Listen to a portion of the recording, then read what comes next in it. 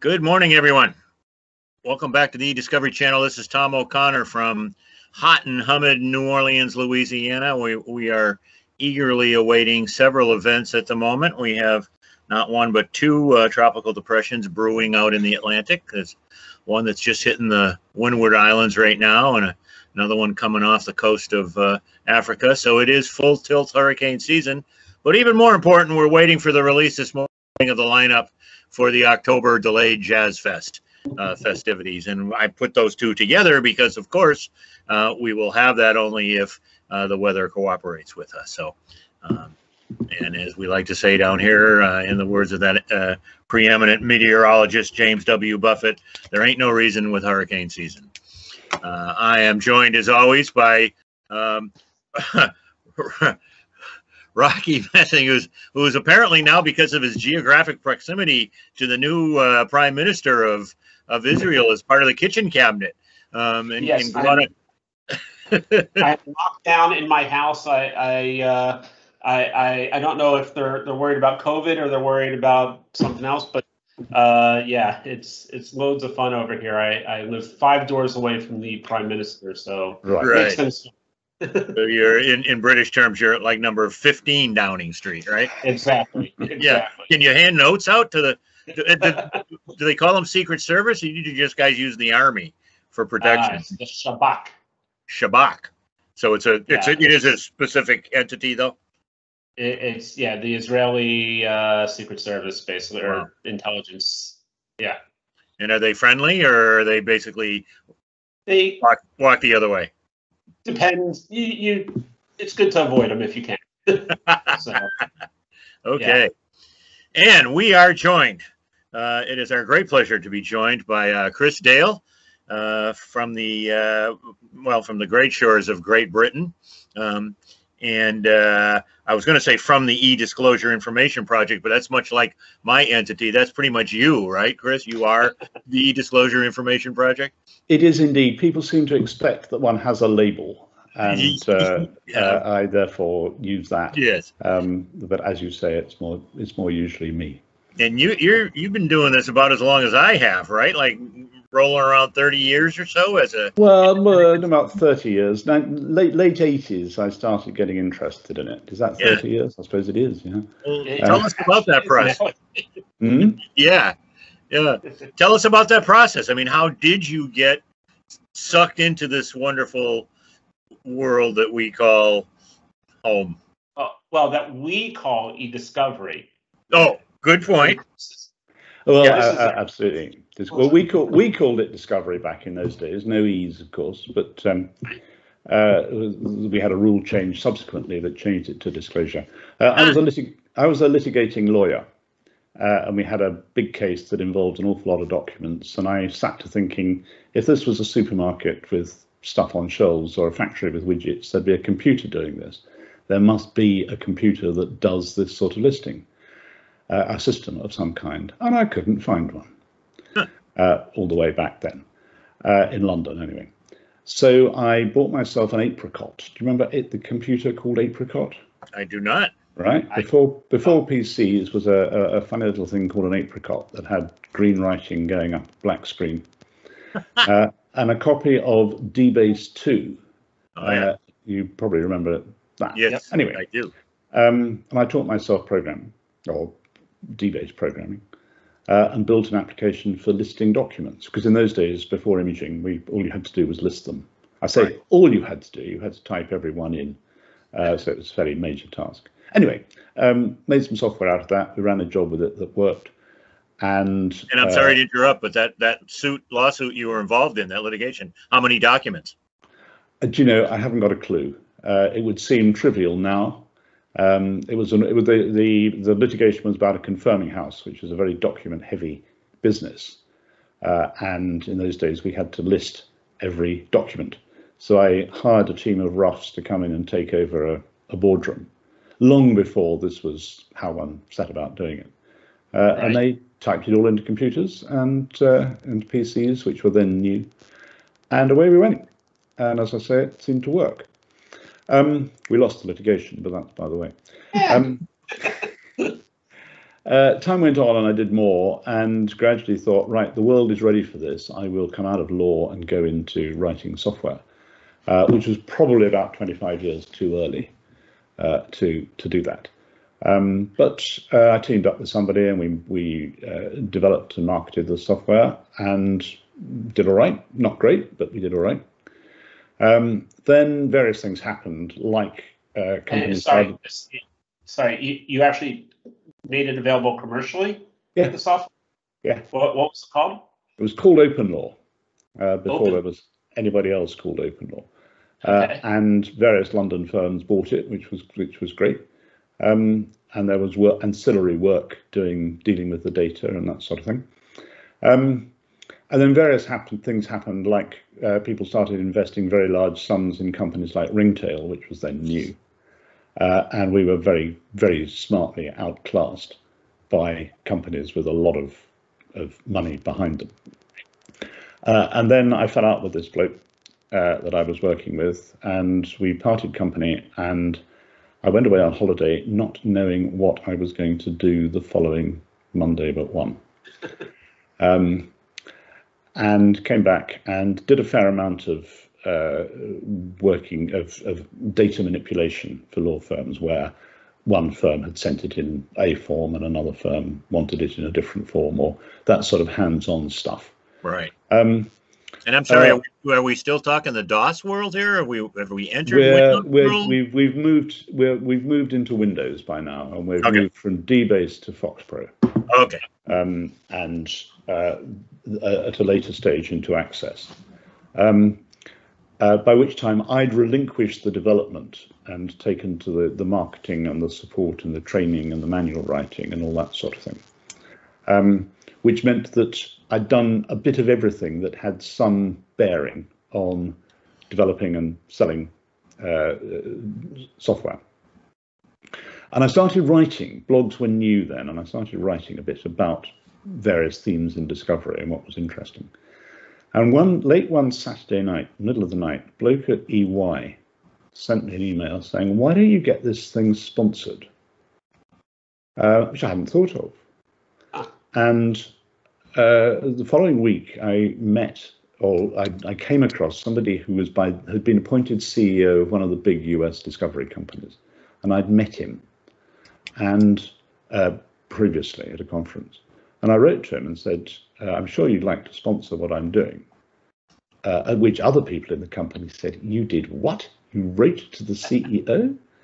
Anyway, I just happened to strike a time when they had a webinar the following week and didn't have a clue about English discovery. So I got their sponsorship, which was great. And then others came along, and gradually quite a lot of others came along.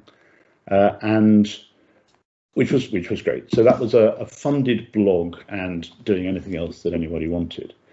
And then I thought, before it had started sort of turning into anything, when I was still doing data work, I came to realize that if you weren't in the US, you weren't anywhere on this subject. And we didn't have a bean between us, my wife and I. But we decided that I had to go to legal tech. We scraped up every bit of credit card balance we had. What year was this? 2006, 7. Okay. Like and booked me a flight and a room in one of the best hotels on 6th Avenue in order to be there.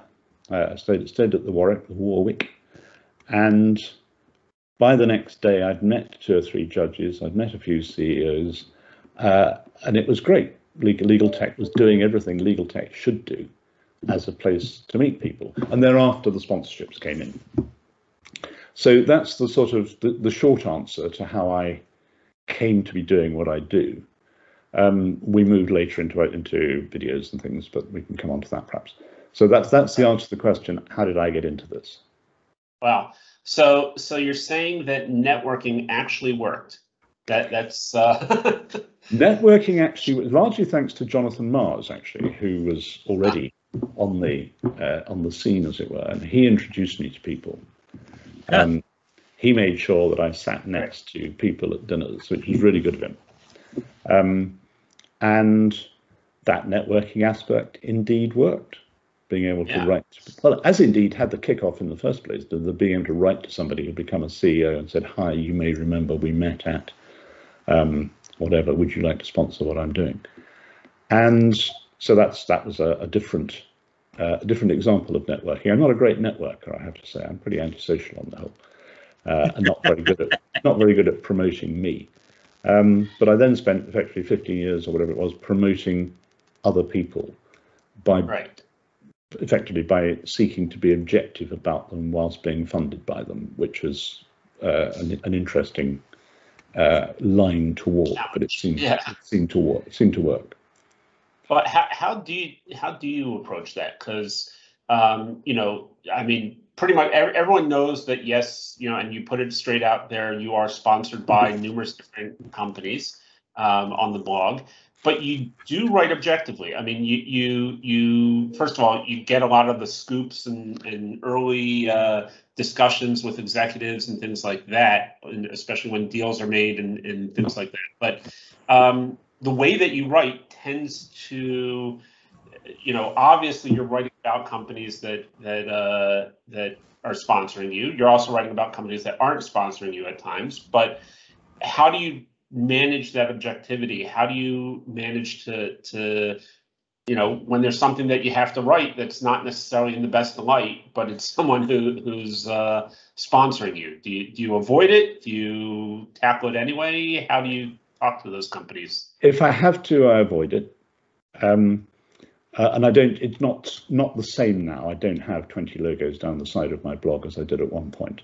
I'm doing much less than I used to do, which is largely a function of age, and not really wanting to do more than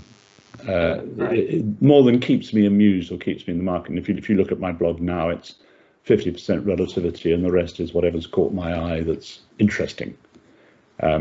Somebody's lost some documents and it's made it to court, or something like that, and less about companies. There were very few occasions when things were so embarrassing that I really couldn't face writing about them. The hardest one was when, do you remember when everybody was pitching into Recomind? Over their technology assisted review, predictive coding, and I had to write. There was no avoiding the subject, but I had to write about it, and that was quite fun. But that's the only time I can remember, and I really enjoyed writing it. It took me 3 days to write the article, but I enjoyed writing it. Were you allowed to use the words predictive coding, or did you have to worry about being sued at that point? For no, I felt able to. I can't remember now what words I used, but it was before there were too many other claims. Right. But anyway, it went out all right. They were sponsors. They didn't mind it. Nobody else attacked me for it. And that's the most you can ask for, really, when in the sort of situation that you're talking about, Rachi. If you're going to have to wade into something like that, the most you can hope for is that nobody gets too cross with you. Right. No one comes searching for you to shoot you down. So. Exactly. Well, yeah. without naming any names, did anybody ever get really cross with you or pull the plug on their sponsorship because of something you wrote? One lot got very cross with me, but it was after their sponsorship had ended. And so no financial repercussions. No financial repercussions, but they didn't like what I'd written. Yeah. Well, that's very much like me. I mean, I don't take money from anybody, and they're all pissed off at me. The difference, though, is you have a proper job, a real job, whereas that was my job. Yeah, not so much anymore. Not since COVID. Well, true, but I did very little consultancy over that period because it seemed wrong to take money from people who were providing consultancy services and then competing with them. Right. So it never bothered me. They didn't mind the reverse of that. Well, it bothered me as well as it taking a lot of time I didn't have then, because there was a lot of traveling involved. I did a lot of going to events and that sort of thing, and I couldn't sensibly have taken on a consulting project. The only ones I took on were ones I reckoned that my sponsors couldn't or wouldn't have done. Gotcha. If they involved interpretation of rules, for example, they'd probably come and ask me anyway. So I might as well just do it. Right. But there weren't very many of those, and in any event, I preferred just writing and turning up on platforms or webinars or whatever and talking. And that you can't. One of the things I learned eventually is that you can't say yes to everything. That is true. I want to get back to a point that you made in regards to the networking and the importance of, legal tech. You said legal tech did what legal tech was supposed to do. One of the reasons why Tom and I had started this chat to begin with was because COVID started and we saw, legal tech and those types of things weren't happening. We started this when they announced that ILTA wasn't going to happen.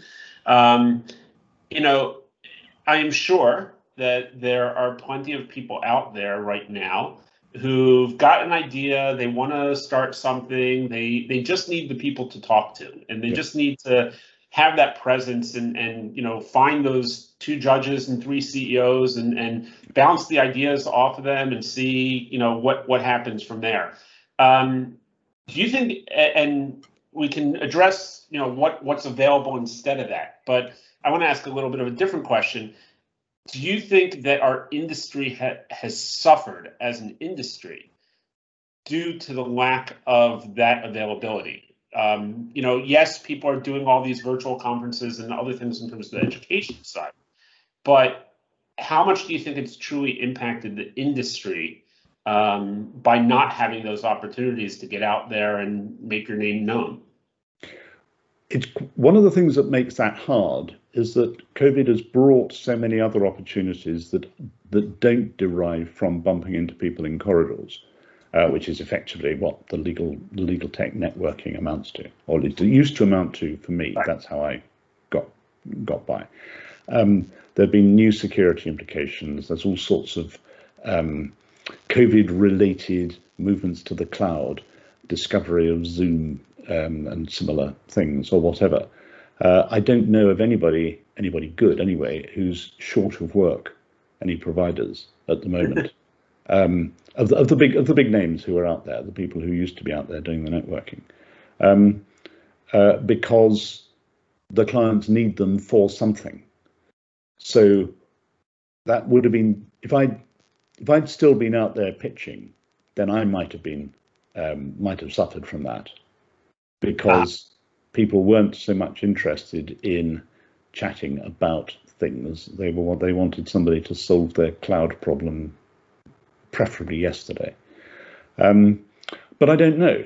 One of the plus for me is that the move to remote marketing firstly means people haven't been spending their budgets on going to legal tech. Secondly, means that remote is the only way to do it, so that people who are we very quickly turned from traveling everywhere with loads of tripods and lights and cameras and shifted to turning my room into a studio with lights and cameras and tripods, with an aim of trying to do nearly as high quality as we from here as we used to do by going there, but missing at the same time the bumping into people and the, oh, why don't you come and be in one of my videos, that sort of thing. Whether the industry as a whole, there will be individuals who suffered, just to come back to your question, Rachi, there'll be individuals who have suffered, who depended utterly on who they met yesterday for what they're going to do tomorrow. The industry's total income, however, I suspect has not much been affected, and maybe its bottom line has been improved by not having to spend on conferences. Whether that's an important element of cost, I don't know, but certainly people who used to send large teams at vast expense to New York or Las Vegas or whatever have presumably been saving $1 or $2 as a result of not going. That's clearly a factor. The cost savings all around are a big one. I don't think they realized in many cases how much that budget came to. at least in the U.S., lawyers are not good business people, and having a big picture of those sorts of costs hasn't been there. They are getting that big picture now, though, as I don't know if you've seen the headlines over in your neck of the woods, but the AmLaw 50 are laying people off. They've realized they don't need all these support people in a high-profile, high-cost real estate office in Manhattan or the Loop or downtown LA. And so they're taking even more steps to cut costs. It's one of the reasons I'm going to the live version of ILTA. Well, I'm going to Las Vegas. Whether they'll let me into the live version of ILTA is a whole other story. My yearly struggle to get a press pass. But I'm curious to see how many people have budget to attend that.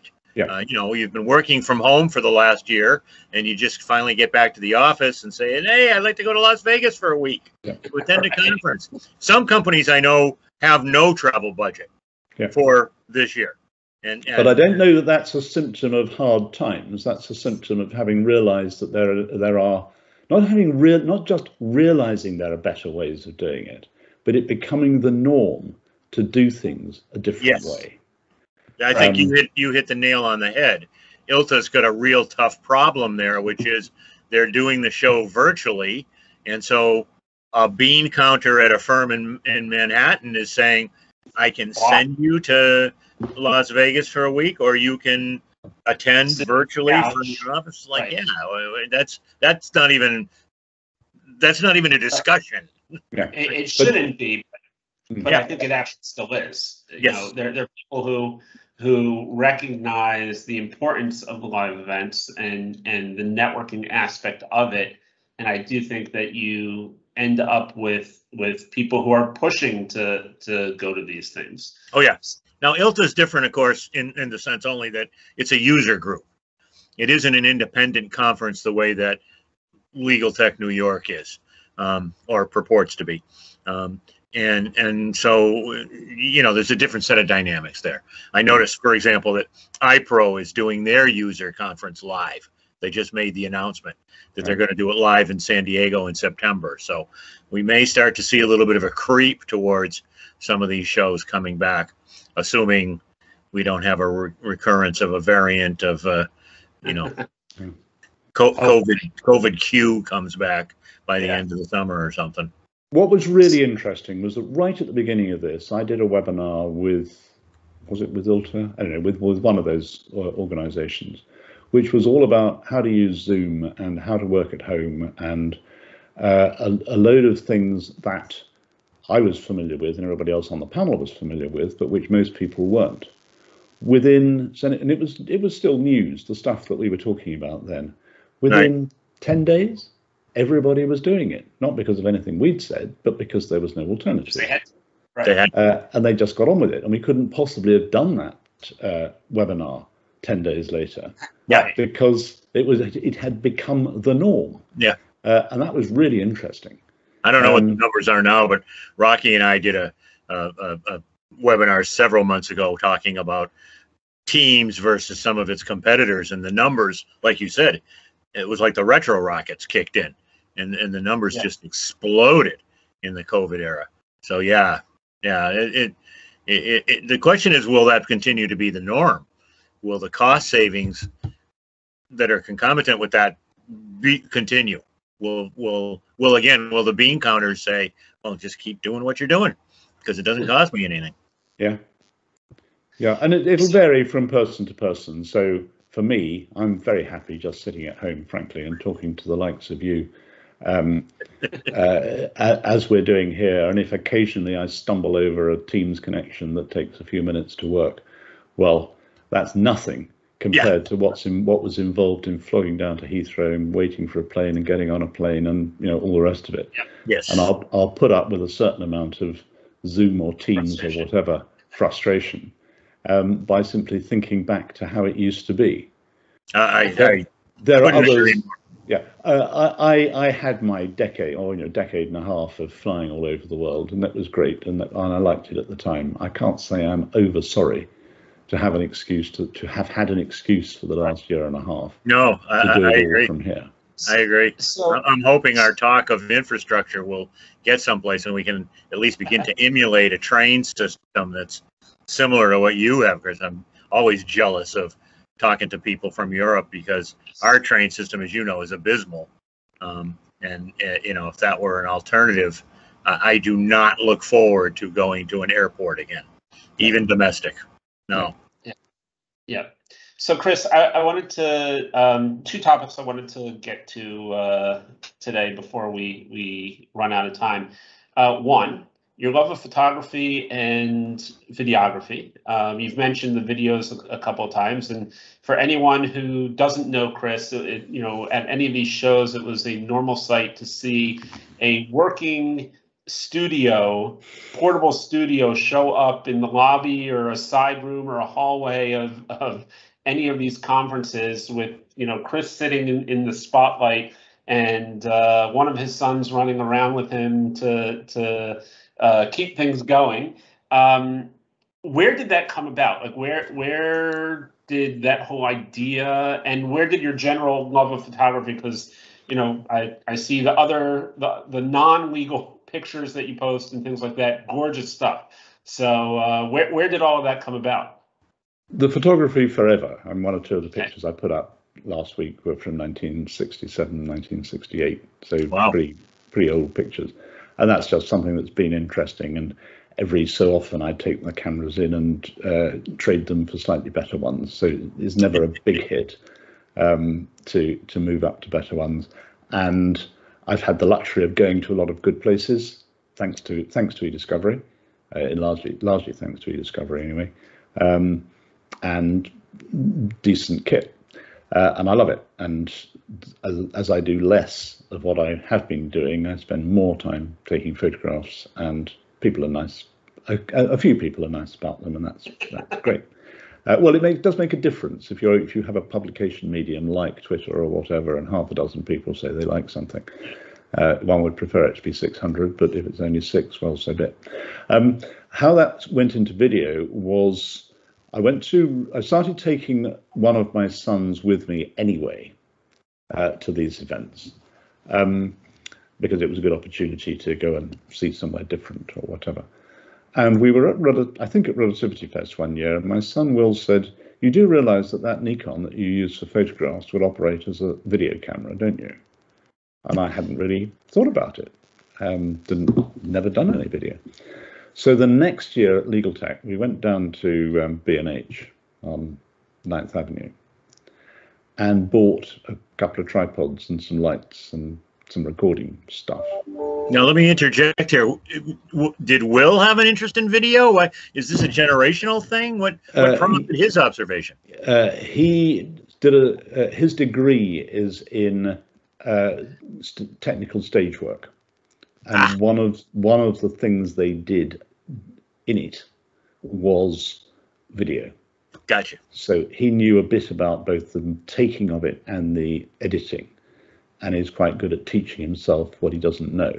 Right. So he had as it were, a dummy to play with, in the sense that he persuaded me to start doing interviews, and that gave him the reason for getting more knowledgeable about it. I was able to do something I wouldn't have dreamt of thinking because I had him. And gradually we got more and more equipment, did more and more of them, so that the networking aspect of Legal Tech, the old style, sat around in the middle of the lobby and waiting for people to come by, which is what I used to love doing at Legal Tech. That all went because we had back-to-back appointments for 4 days doing the videos. We came away with more than 40 one year, which was great. And eventually I had to start taking 2 sons. And one year I had to take 2 sons and a daughter-in-law to carry all the kit. And the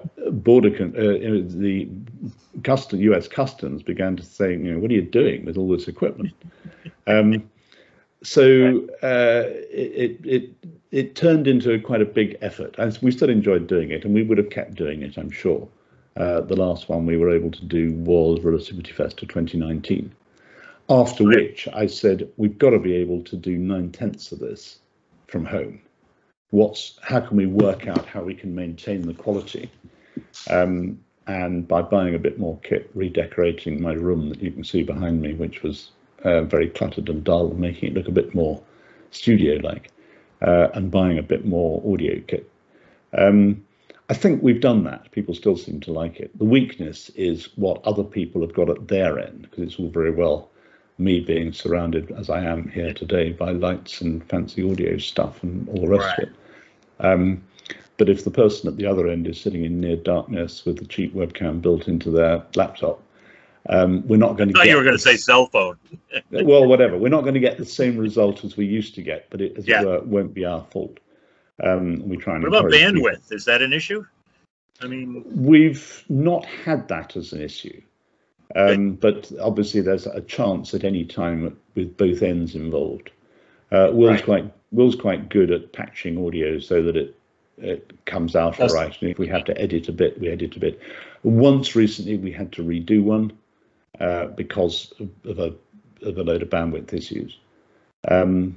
But once redoing it, they're not difficult to do anyway. The editing's difficult, but the setup is tiresome rather than difficult. And if we have to redo it, there's no trouble to us. Maybe trouble for the person at the other end, but it's not a big deal. Right. And it's been a good way. COVID was a coincidence that came along nicely at a time when I was getting slightly fed up with lugging tons of kit all over the place. So not to have to because I couldn't was actually good timing. I'd like to come and do that with you, but I just can't. Yeah, and I so happen to have everything set up. That I've got a great alternative. Absolutely, and it's also cheaper, of course. We don't incur the same costs, and therefore don't have to pass on the same costs of doing them. There's still obviously a cost, but there isn't a cost that includes lugging all that stuff across the Atlantic to get there. So that begs the question: if legal tech opens up again in 2022, will you go? I think probably not, because by 2022 I shall be of an age when I really am not sure that that's what I want to do. I don't want to talk to you guys, right? If I can do it from here. It's too early to say, Tom. I'm not over thrilled at the idea of getting on airplanes for as long as COVID is in the air anyway. For as long as we're going to have all the new restrictions that will flow, and for as long as there's a perfectly sensible alternative way of doing it. So I'm not ruling it out. I'm pleased that Relativity Fest 2021 is virtual. Yeah, ditto. I'm moderating a panel at that without having to fly across to Chicago. Equally, I rather miss Chicago, and I miss that whole sort of world of those big events which I loved. So there's no single or simple answer to do you miss it? Would you do it if the opportunity was there now? I'm not sure. Yeah. So I've always wondered, and I think I actually asked this of you a couple of years ago, if you've come to be the preeminent voice moderator, panelist about cross-border and European eDiscovery and disclosure in the UK and anything non-US based eDiscovery. And is that due to, I'm going to say, your accent or your physical location, and or the lack of historically people who could talk to the topics, and how do you see that changing today in terms of, we had Maribeth on 2 weeks ago talking about eDiscovery in Germany and clients there. So obviously there are experts, there are people who today, much more so than 5-10 years ago, can handle this, but people still look to you as the source of knowledge on these things. More probably as a moderator than as an expert, because of what you've just described, the likes of Maribeth and Jonathan Armstrong and Karen Harty and all sorts of people who weren't doing the talking. They may have been doing the acting, but they weren't doing the talking 5-10 years ago. it would be presumptuous on my part to say I want to be a panel member talking about how to do this stuff when there's plenty of good men and women out there who do it every day. Now, that wasn't so 10 years ago. Right. So the role I like, and I've always liked it anyway, is moderator. Keeping the conversation going, zipping from person to person, keeping the themes in the air, but being able to move on to the next one when it's the right time. I love it. Yes. And Good at it. you're kind, thank you. I would do that every once a week if the opportunities came along. If you go back though to 2008-9, when I first went to the US to talk about it, and you'd say to a US audience, in the EU, you are not allowed to, there are restrictions on what you can do with data. And you'd get, it wasn't quite abuse, but you'd get disbelief. Right. Privacy, that doesn't matter. That doesn't matter, yes. I mean, an American judge has said that this data is to go. The American rules say, and you have to say, well, actually, we don't give a toss about American judges and American rules. Our side, we have different considerations and different rules, and there is a collision, and there's a collision coming that's going to get bigger. And for the first couple of years, well, the first, 5 years of doing that, it was quite fun, saying these things and knowing that I was going to meet everything from disbelief to not quite abuse, but almost. And I enjoyed it. I thrived on that. The litigator and you coming out. What? The litigator. Yeah, absolutely. And if they wanted, I knew I had sources to point to if it really got nasty, as it were. One year we did one at the Masters Conference, and they gave us a double slot because it was thought so important. And we decided, and I can't remember who we were then, who all of us were. We decided to pitch it quite high because we reckoned that by that time audiences had got more into it. And after about quarter of an hour, 20 minutes, somebody put his hand up and said, I don't understand a word you're talking about. What do you mean restrictions on the use of data? So we had to go back. We rewound right to the beginning. Unfortunately, they'd given us a double session and covered everything, all the basics all the way through. Now, of course, things have changed. The US has its own good reasons for bringing privacy and data protection into it, and has come to accept it. And it's a challenge. The last webinar I did, which was for relativity, the panel members were all saying GDPR has been great for us, for business, for how data is handled, for encouraging people to think sensibly about information retention and all the rest of it. Which is not what you would have expected to hear 3 years ago, back in 2018, when everybody was still abusing it. And I didn't care whether people abused it or not. It was the law, and it didn't matter. If the people didn't like it, they had to lump it. It's rather better when people are now in tune with the idea and willing to talk about how we can exploit this for better. And it was the webinar, the Relativity International panel that I did a month ago was a turning point for me, in the sense that every member of the panel was positive about the effect that GDPR had on their business, and how people were now working for the better in finding a way between reconciling the needs of the litigation or regulation, or whatever the discovery cause was, with the restrictions. Correct. So that's cool. Now, Tom, unfortunately, we are coming up on time, so I'm going to ask you to take it away with our final question. Our final question. Okay. Well, actually, I have a new preliminary final question. A preliminary final question, Chris, which is a very short one, though. Beatles or Stones? Sorry? The Beatles or the Rolling Stones? Beatles. I just can't get any respect from my audience here anymore. I'm telling you. So the final question, as always, is if you could spend a day with anybody from our profession, living or dead. Doesn't have to be somebody who's alive currently, doing anything you want. It doesn't have to be an eDiscovery thing or even a legal thing. It could be wandering the countryside of England and taking pictures and having a good lunch, or perhaps taking a 14-hour plane flight to Dubai or wherever. Something you really enjoy doing. Who would it be, and what would you do with them? It would undoubtedly be Browning Marian, whom I miss dreadfully, as I know you do. Yeah. He and I went to a lot of places. We went. We were in Australia, and we were in Hong Kong and Singapore, and as well as the US. And it was always one of the big pleasures meeting up with him when I got there, and finding restaurants which were never necessarily the finest restaurants in town. They were well chosen ones.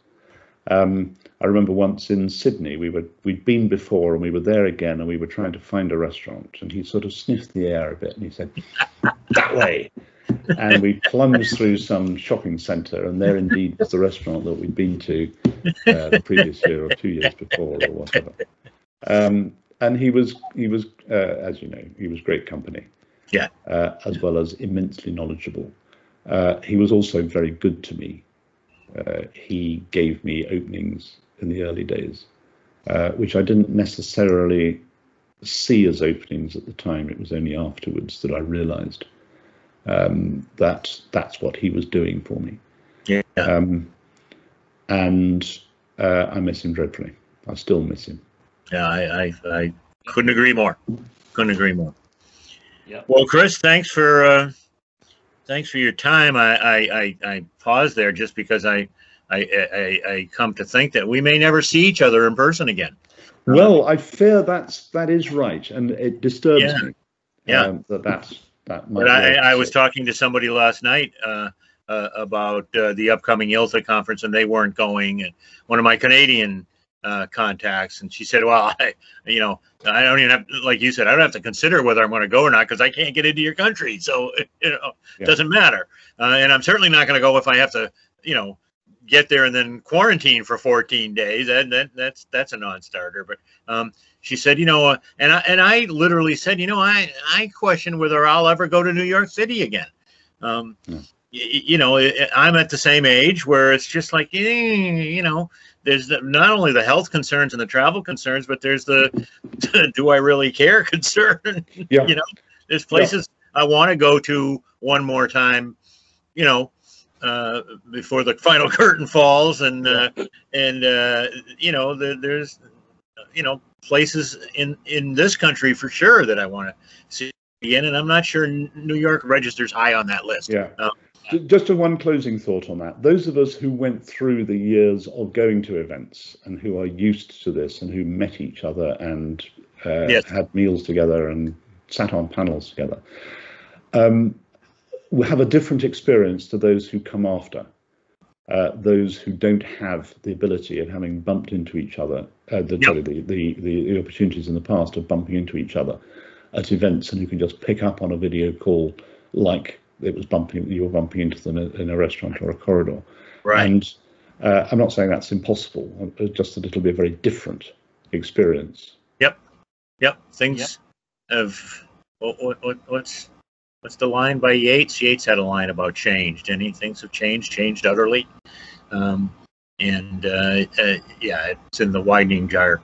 And that's just, it's that, but that's the nature of life, right? Well, I feel lucky that I had those experiences and was able to take part in some of those lobby meetings. Rocky and I and his brother are notorious for going to a local cigar shop about a block or two from the hotel in New York, and that started to morph into a big, informal meeting of people just sitting around shooting the breeze. So,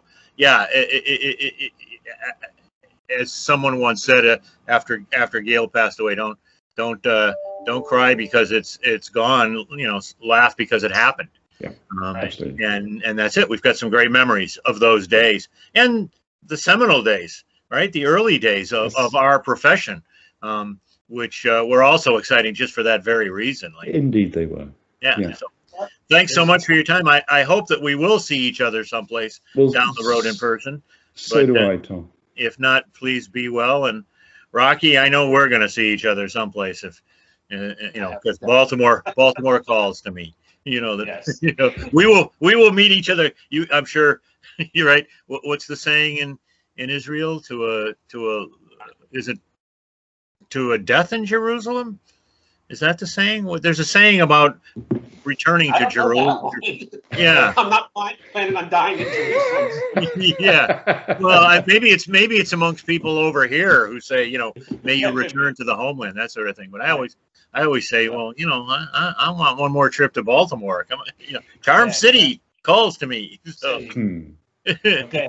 So thanks very much, people, and thanks for joining us. We'll see you all again next time on the eDiscovery channel. And thank you for asking me.